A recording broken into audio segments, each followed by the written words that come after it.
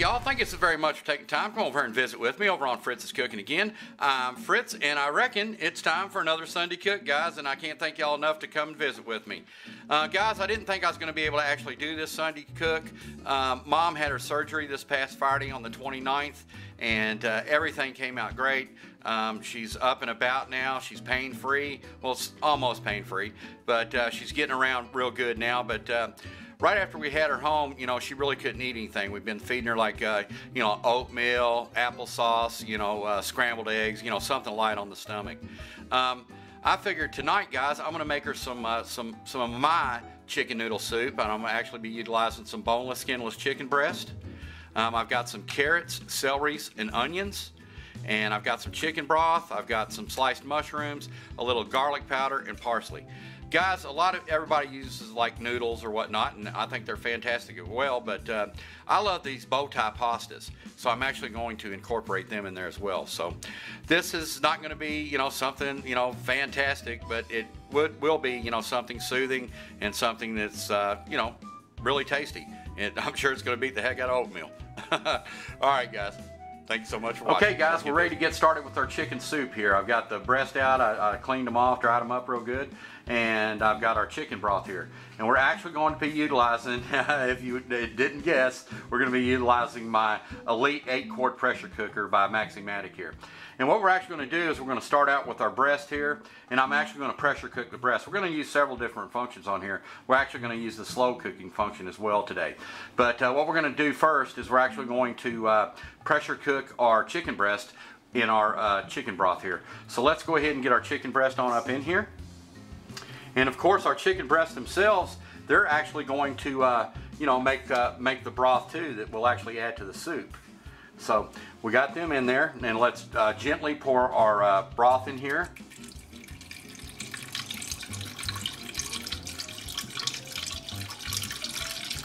This is going to be good, guys. And what I'll do too, man, is once we get our chicken breast pressure cooked off here, I'll actually take them out, cool them down a little bit, and we'll shred them a little bit. Or chunk it up, or however I feel like doing it. But I'm here to tell you it's going to be good.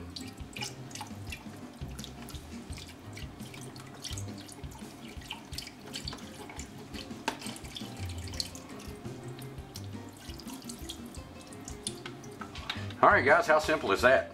And what we're going to do is merely put our top on, lock it, bring it over to airtight.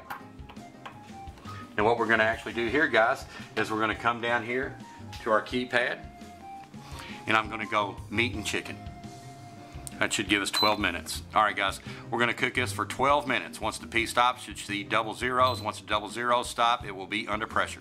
Alright guys, we're going to get right back. Okay guys, sorry I didn't catch it for you, but we are, our time is up, and we're on the keep warm function. Let's go ahead and vent it. And we'll get that out, let it cool off a little bit, our chicken, and start adding some more ingredients. Okay guys, we got it vented off. Let's go ahead and get our top off here. Let's unlock it.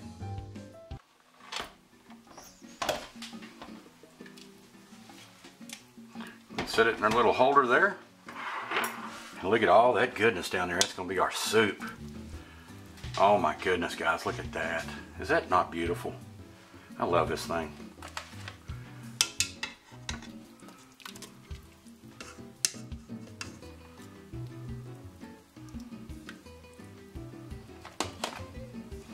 "12 minutes for that."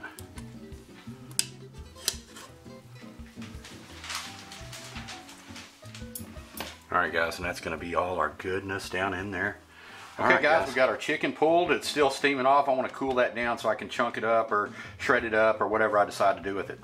We have our root vegetables here. We have our carrots, our onions, and our celery. And this takes usually a while to get them nice and tender as well. But we're actually going to be utilizing the broth that we had from Swanson's and the broth that actually came off of our chicken breast here. So let's go ahead and get this on down into the pool. And we use the celery stalk and all, everything. Alright guys, what we're merely going to do here is we're going to take it again and bring it over to airtight. And we're going to go ahead and hit fish and seafood, guys. And the reason I'm doing this is because I know the time increments. And this is going to give us 5 minutes. Alright guys, let's go ahead and hit it. flashing the P, 05, 5 minutes. As soon as we see our double zeros, as soon as the double zeros stop, we're under pressure. All right, guys, it ain't gonna take long at all. Okay, guys, we got less than a minute on our vegetables. There we go. It's done pulled over to keep warm.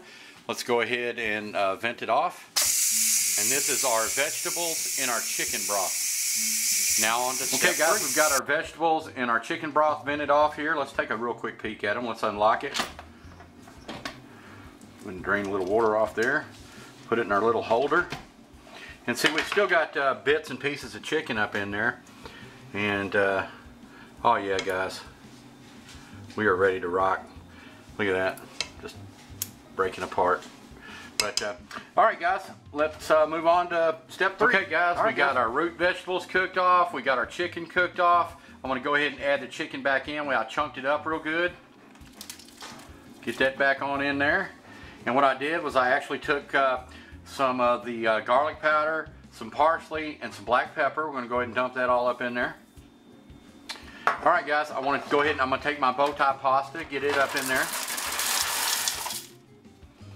And what I did was I actually took a few more cups of chicken stock, and I put my mushrooms down in there. So let's go ahead and get that added as well. Get those mushrooms on top there. Don't that look good? Mm-hmm. All right, guys, let's give it a simple stir.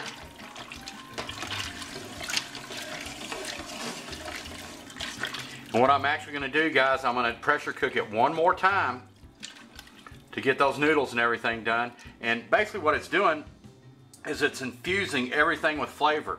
So it's going to be like you cooked it for like 10 hours on the stovetop today. But let's go ahead and get it locked. Go ahead and pull it over to airtight. And I'm going to go ahead and do it for 5 minutes. All right, guys, we got the flashing P. Should see the double zeros. And since double zeros stop, we're going to be cooking at 5 minutes under pressure. All right, guys, how simple is that? Okay, guys, our soup is done. What we did, we went ahead and pressure cooked it one more time with our bowtie pasta, our chunk chicken, all our herbs and spices, and our root vegetables. Let's go ahead and vent this puppy off and take a peek. I was going to slow cook it for another few hours, but I just got to thinking, man, everything is actually infused together. So we should have this one wicked chicken bowtie pasta soup here. All right, guys, we're vented off. Let's take a peek. Oh my goodness, oh my goodness. Look at this, guys. Look at that. Oh my God.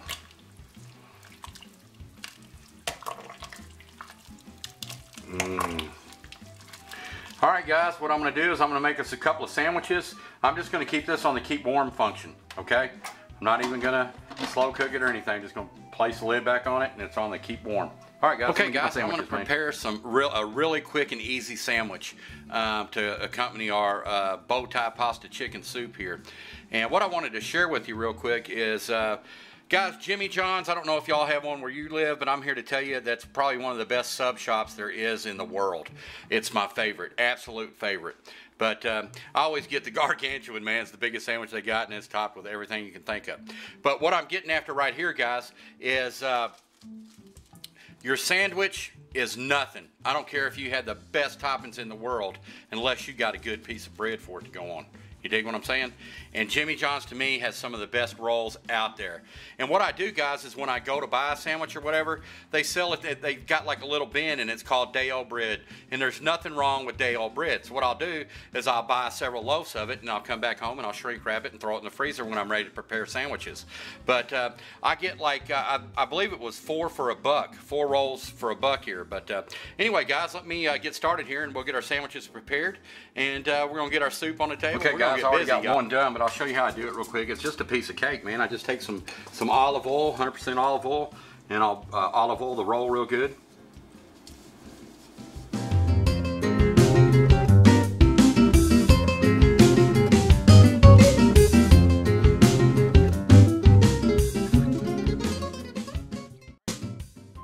Welcome back home. Bowtie pasta chicken soup over to the table, and I did up some of our Jimmy John's bread with some ham and on mine, pepper cheese and cheddar cheese. On Mom's, I went light on the ham and light on the cheese as well. But check out that soup, guys. It's already getting like a film on top of it. I love that. That's what tells me it's real good. But anyway, guys, let's get into this. Oh, yeah. Look at that. Look at that. How is it, Mom? It's luscious. Luscious. Oh, Mona me. Let me get in here after it. I've been waiting for this. Now, guys, this is like you cooked it all day long, 10, 12 hours, and I probably did it in less than an hour. I like to put a lot of pepper in mine. I didn't put none in hers because of her stomach. But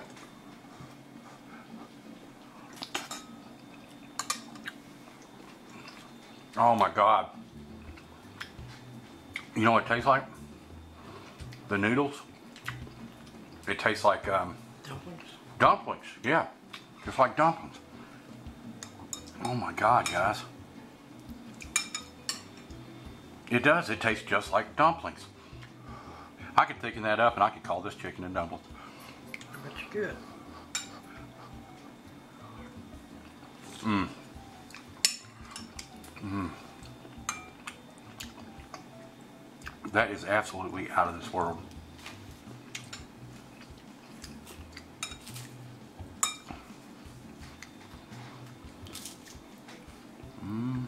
It's hot. Big time hot.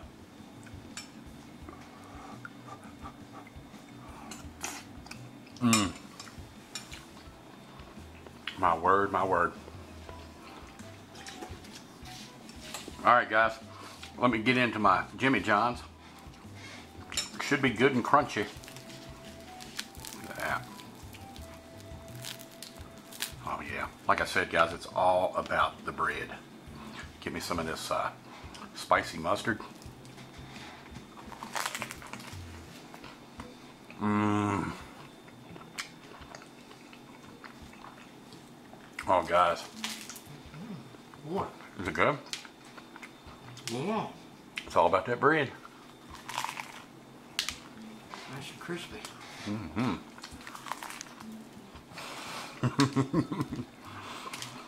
Do a little bit of my famous Dave's pickles.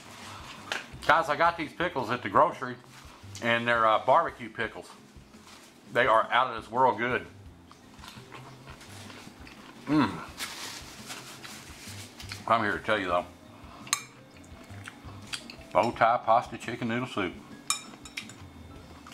That is next level yum, y'all.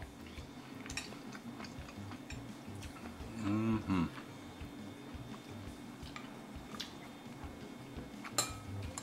Oh my word. Mmm.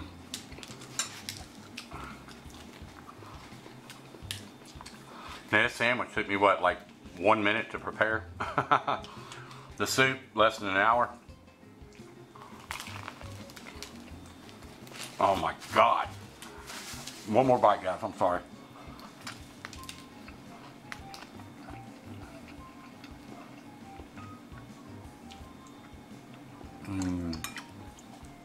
Oh, that is just heaven. That'll make anybody feel better. I guarantee it. But anyway, guys, I just wanted to share this with y'all today. I'm glad I could actually get one up. Like I said, we were totally, really worried about Mom and everything, but she did real well. We had her back home by 4:30 that afternoon, and she's not feeling a whole lot of pain, and she's getting around really, really well. So I just wanted to share this with y'all, and I reckon I'll holler at y'all soon.